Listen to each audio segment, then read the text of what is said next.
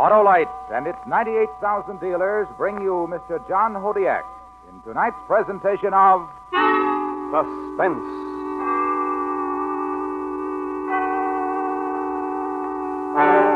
Tonight, Autolite recreates an historical puzzle as we attempt to locate a sunken treasure. The story, based on fact, is called Gold of the Adomar. Our star, Mr. John Hodiak.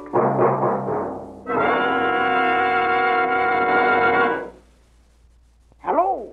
Why, Sheriff, you look like a dude on Saturday night. Well, I'm going for a ride in my new car. There she is over there. Well, an Autolite-equipped car, I see, with a complete Autolite electrical system, including the coil, distributor, voltage regulators, starting motor, generators, spark plugs, and battery. You mean Autolite makes whole electrical systems, Harlow? They sure do, Sheriff, and every unit and every component part of the Autolite electrical system is related by Autolite engineering design and manufacturing skill to give you the smoothest performance money can buy.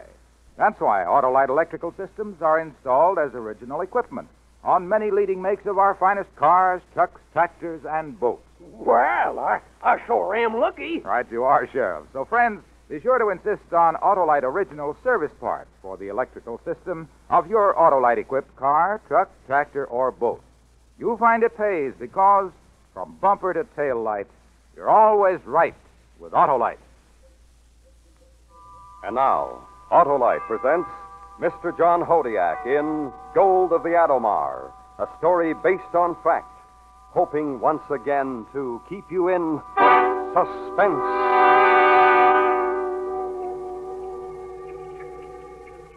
You don't hear the splash when you're lowered over the side on a diving stage.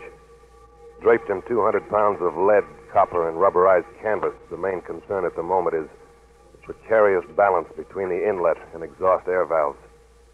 Then you step off the diving stage, hang by your lifelines, and begin the long, slow drop to the frigid blackness of the bottom of the sea. As many times as I've done this, I've never felt free from the paralyzing fear of the deep. The ocean seems to take on a malignant personality. But this time the stakes are high. I'm dropping down to a barnacled hulk that has in its strong room $3 million in gold. And as the light from the surface slowly fades, I relax and think. Think about the beginning of my lust for gold.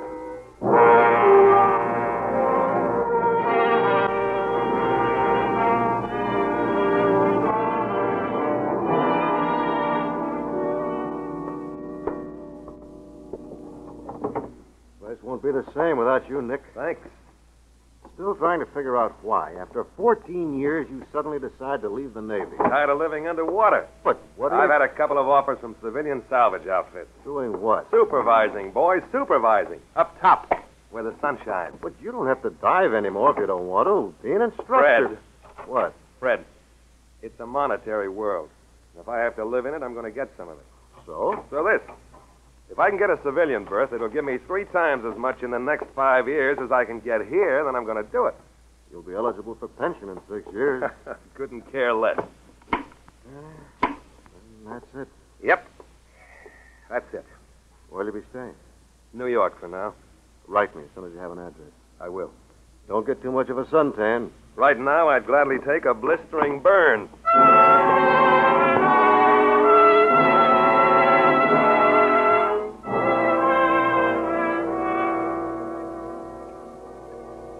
Sunburn. Someday I'll get one. Maybe after all this is over, I'll have enough of the monetary world to bask in the sun for the rest of my life. Right now, though, I'm cold. I have to swallow over and over again to clear my ears. This wasn't what I had in mind when I left the service. That is, I didn't have it in mind until Carl Foster talked to me.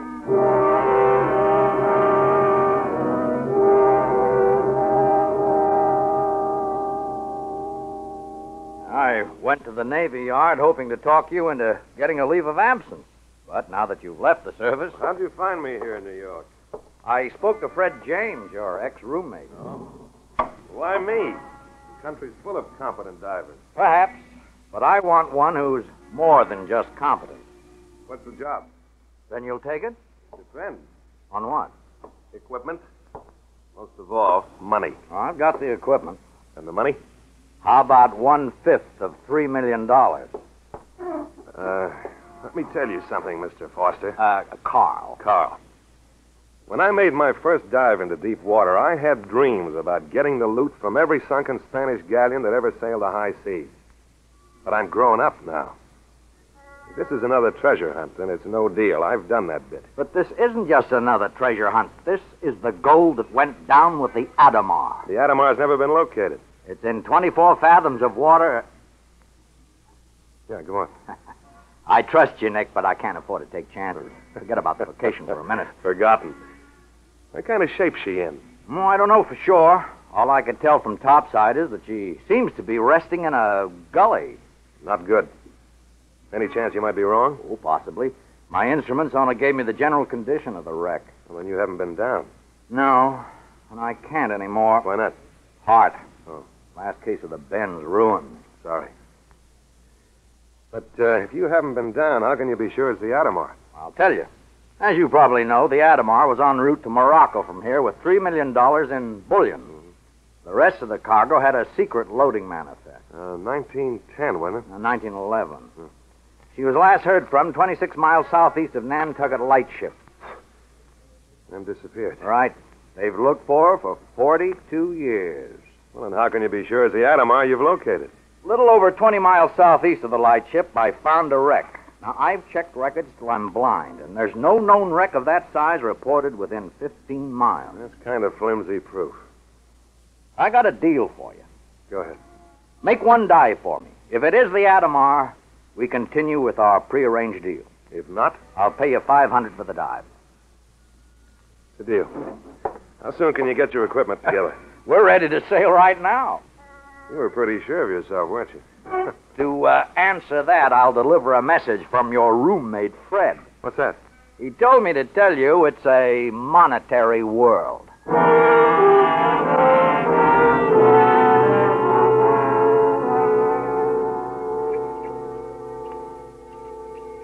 My world is now apart from the world of normal men. My world is composed of me in the depths of the Black Sea. There's no sound but the hiss of the exhaust valve as it sends a long ribbon of bubbles upward. Topside in the normal world, everything's ready. Nothing is left to chance. Everything must be right. The men, the time, the place, and the equipment.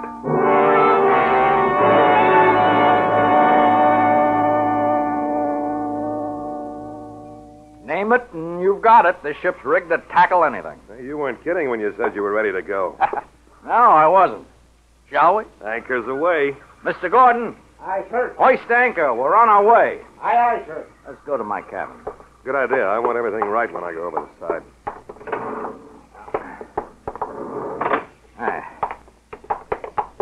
In here. Thanks. Your gear stowed away? All secured. Fine, fine. Now, here's the layout of the Adomar. Where's the strong room? It's right here. 3 decks down. I thought you'd feel that way. Well, it's not a problem, really. In a flexible rig at 24 fathoms, I can go right down the stairs from the superstructure to that room, then torch my way in. If the hull is upright. You think it isn't? I can't be sure. Instruments registered smooth surface fore and aft. I think she's on her side in the gully. There weren't any survivors, were there? No. On the night she sank, a CQD was picked up, but before recognition was given, it was gone. Maybe we'll find out how she went down. Maybe. But remember, we only have a week. Anyway, if she's on her side, here's what we have to do. Wait a minute. You said you only had a week. Why only a week? Well, before I located this, I'd already contracted to go to South America for 5 years to do a series of salvage jobs. I don't want to take the chance of somebody else finding the Adomar while I'm gone. Well, isn't the bullion worth more than the contract? Well, it is, if it's there. I've seen empty strong rooms before. So you want to get in, get the loot, if it's there, and get out, is that it? On the button. Ergo, blasting instead of torching. Blasting, huh? What about the rest of the cargo? No one seems to be able to get a hold of a copy of the manifest. We may find something interesting when we get the hull opened up. Ah, yes, we may. Well, here we go. Yep, here we go. And I didn't even get a sunburn. Huh? What was that? Nothing at all.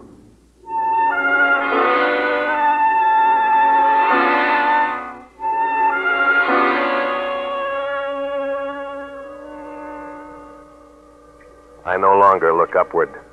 The land of my world is about to come to me from beneath. I turn my lamp on again and flash it downward.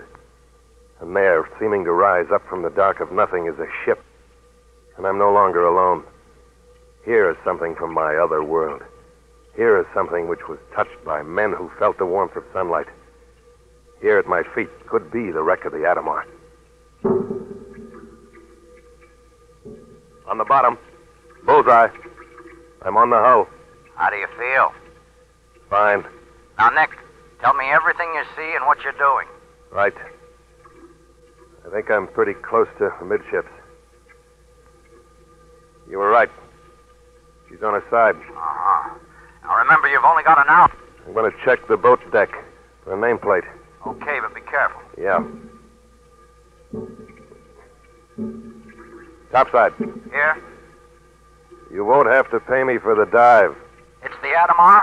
That's what it says here. Oh, start counting your money. I've spent it already. Hey, what's the layout, huh? From where I am, the beam of my lamp just barely reaches to the sides of the gully you mentioned. They're about 20 feet higher than the hull as it lies now. What kind of bottom do you have? Can't say for sure. But it doesn't look like sand. Probably mud. Watch your footing. Okay. We're going over to... What's the matter up there? Little chop sprung up. We're pitching a bit. Give me more line. Oh, on its way. I'm near a side entry port. Can't make out the number. Let me check. You're on the starboard side, you say. That should make it the one next to the purser's office. Where's the strong room from where I am? About 20 feet aft of you. I'll check.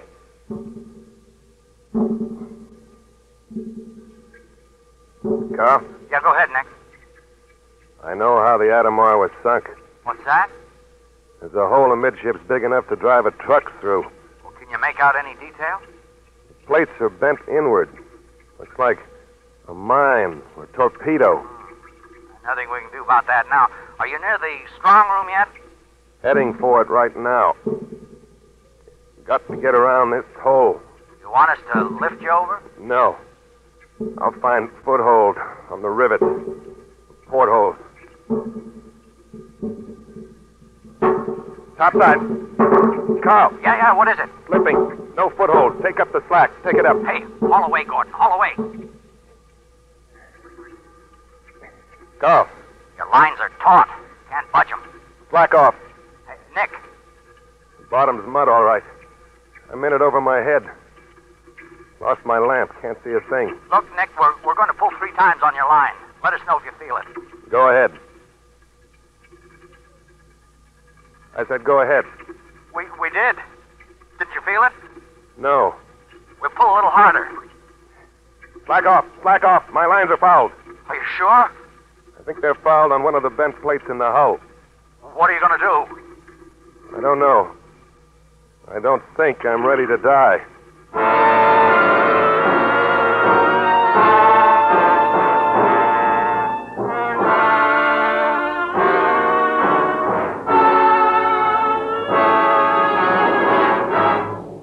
Autolite is bringing you Mr. John Hodiak with Joseph Kearns in Gold of the Adomar, tonight's presentation in radio's outstanding theater of thrills, Suspense.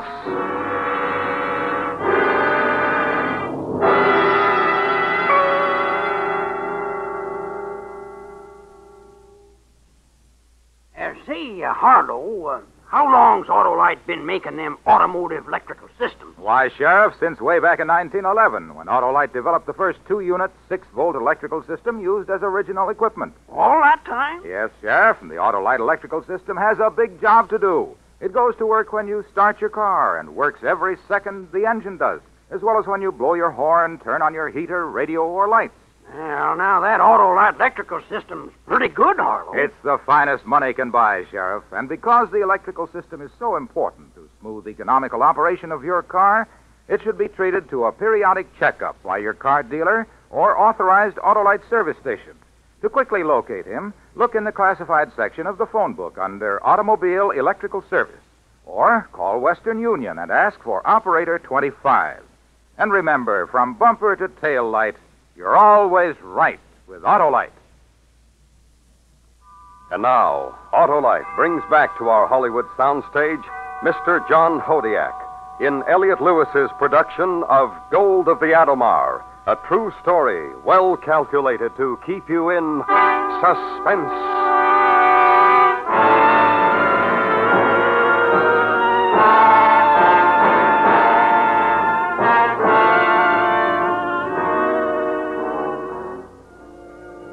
There isn't much use in struggling. The 200 pounds of my diving rig pull me deeper into mud which is already over my head. But the dark is the worst. It's the dark that terrifies me. Because it isn't water dark. It's mud dark.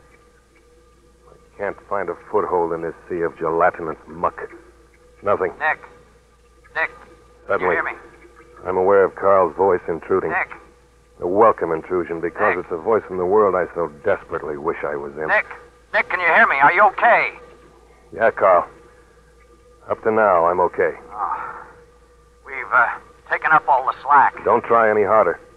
If my line is fouled on a hull plate, it might tear my air hose. We know. The important thing is to get you out of the mud. Important to who? Me? Or the $3 million? No, easy, Nick. Sorry. Are your hands free? No. My left hand is pressed against my side. My right's across my chest. Can you move your legs? Not much. Even if I could, it wouldn't do any good. No solid footing here. Nick, Yeah. want me to come down and get you? Want to die? We gotta do something. I know. Topside. All right here, Nick. Gonna try something. My right hand's near enough to my inlet valve to turn it full on. No, you'll balloon. Right. Maybe I'll get enough buoyancy to drag myself out of this muck. If you pop through too fast, you'll surface. Or you'll be dead before we can get to you. I think I can get into the inlet valve fast enough to cut my air down and let it bleed out slowly so I can stay down. Then I'll get my lines free and you can haul me up. Ready the decompression chamber just in case I miss. No. It's too risky. Don't do it. Got a better idea? No. Then we'll do it my way. I'm no hero, but it's the only way out of the mud. Ballooning my rig could kill me. If I don't shut off my air in time, I'll shoot up to the surface. Then if I miss braining myself on the hull of the salvage ship, I'll pop through the surface and be dead of the bends before Carl gets to me. But I have to risk it. I don't want to die in the dark of the mud. Slowly, I inch my hand up to my breastplate and twist the handle of the inlet valve. As my rig inflates, I feel the pressure of the mud ease off. A little more. A little more. Suddenly, I pull free and shoot up toward the surface. I claw for the air valve and turn it off, but still I rise. Desperately, I bang my exhaust valve wide open with my chin. Too late. I'm too buoyant. Suddenly, I'm brought up short. My fouled lifeline holds firm. As the excess air bleeds through the exhaust valve, I settle back to the Adomar. To another chance at $3 million. I adjust the balance of the valves and look for the spot where my line's fouled. I find it.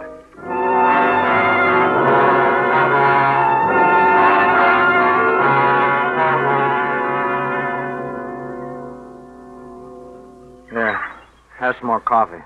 Thanks. Oh, man, that air smells good. Well, I guess that's that. What do you mean? That's that. Well, you're not going down there anymore, are Of you? course I am. I'm a diver, not a tourist. That was a pretty rough go down there. Yes, it was. But there's also $3 million down there. I'm not going to let a little mud bother me. Funny. What's funny? You calling it only a little mud. Yeah, I guess so.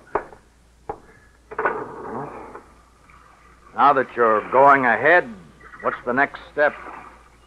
Blast. When? Tomorrow morning. How many charges do you think it'll take? About 3. One thing bothers me. What's that? Well, that gully the Adomar's in. Any chance of the sides caving in from the blast? I thought about that, too. I don't think so, Carl. I'm going to use control charges. Most of the blast effect will channel into the plate. Okay. Why don't you turn in now? It's been a rough day. I think I will. What about you? Well, in a few minutes. Okay. Good night. Night, Nick.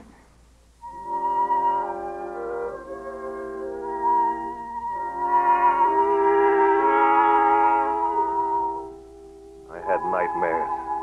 Nightmares about mud. All night long I dreamed of sticky, gummy, slimy mud. Until it seemed that the whole world was one gigantic mud ball. Finally, I managed to get a few hours of restful sleep. Dreamless sleep. Welcome sleep. In the morning, I climbed into my rig and went out to set the first blast on the Adomar. The water was clear, and my lamp pierced through to the limit of its beam. I planted the charge against the entry port and went up to the salvage ship to help Carl with the detonation. We made the necessary arrangements and pulled the trigger. The next day was a repetition of the previous day. 6 hours after the second blast, I went down to check the results.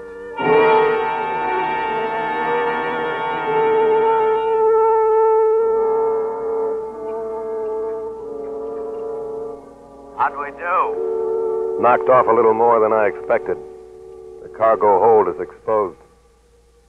Looks like there was only one bulkhead between it and the strong room. I'm going to check it. Okay, but don't take any chances. Relax. That gold is as good as aboard right now. Topside. Yeah, go ahead. I know why the cargo manifest was secret. What'd you find? Dynamite.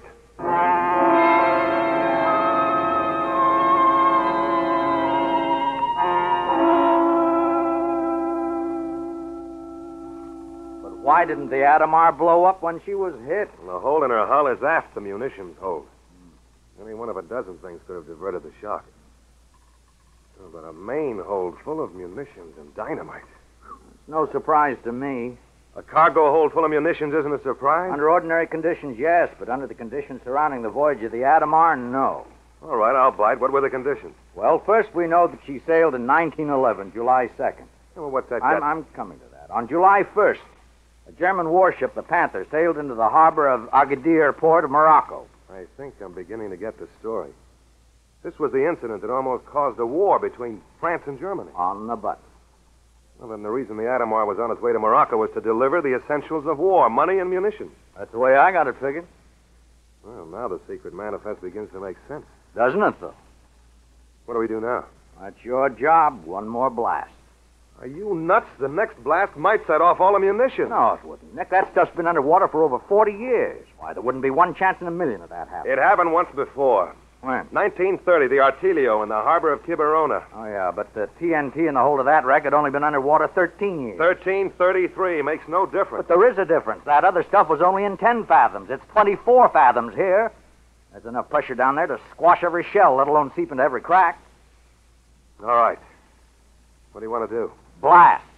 Even if it means planning 2 small charges in 2 separate trips.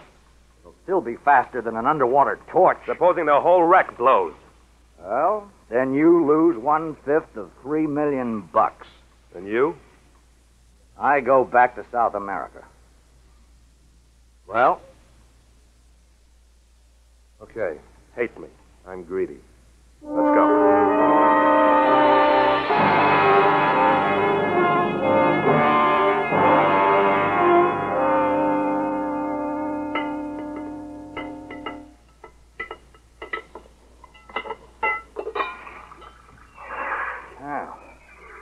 You all set? All set.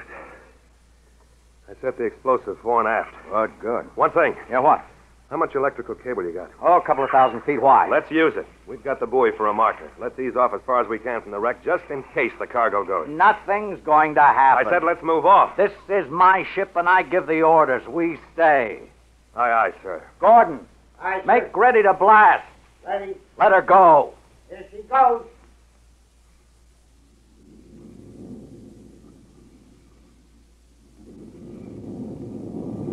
She blew up. The Adomar blew up. Hang on. Hang on!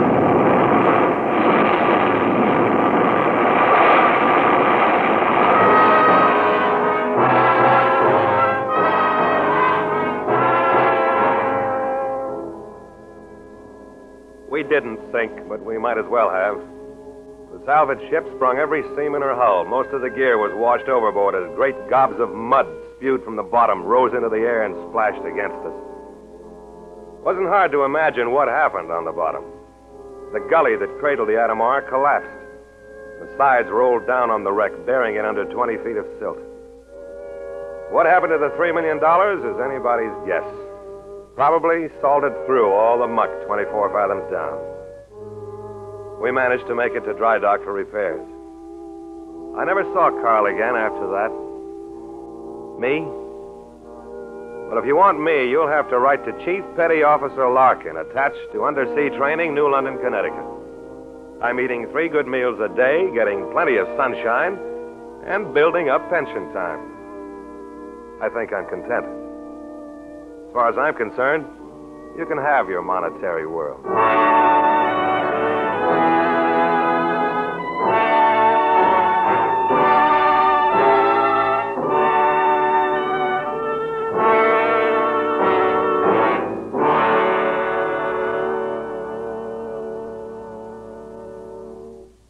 Suspense. Presented by Autolite. Tonight's star, Mr. John Hodiak. This is Harlow Wilcox speaking for Autolite, world's largest independent manufacturer of automotive electrical equipment. Autolite is proud to serve the greatest names in the industry.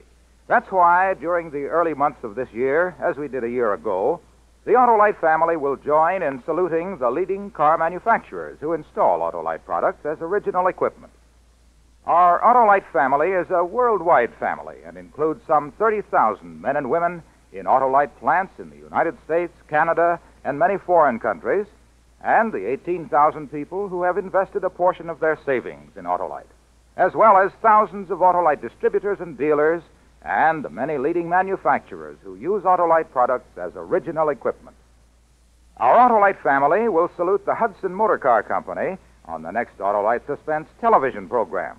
If you live in a television area, check the day and time of Suspense on television so that you'll be sure to see this program.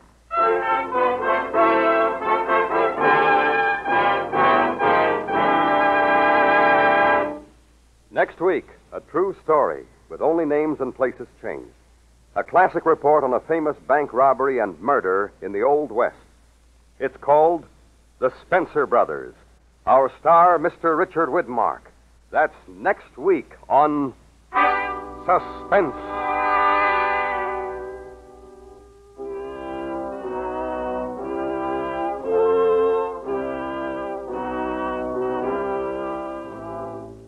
Suspense is produced and directed by Elliott Lewis, with music composed by Lucien Morowick and conducted by Lud Gluskin. Gold of the Adomar was written for Suspense by Ross Murray. In tonight's story, Joseph Kearns was heard as Carl, Clayton Post as Fred, and Charles Calvert as Gordon. John Hodiak is soon to be seen in Conquest of Cochise, a Columbia picture. And remember, next week, Mr. Richard Widmark in The Spencer Brothers.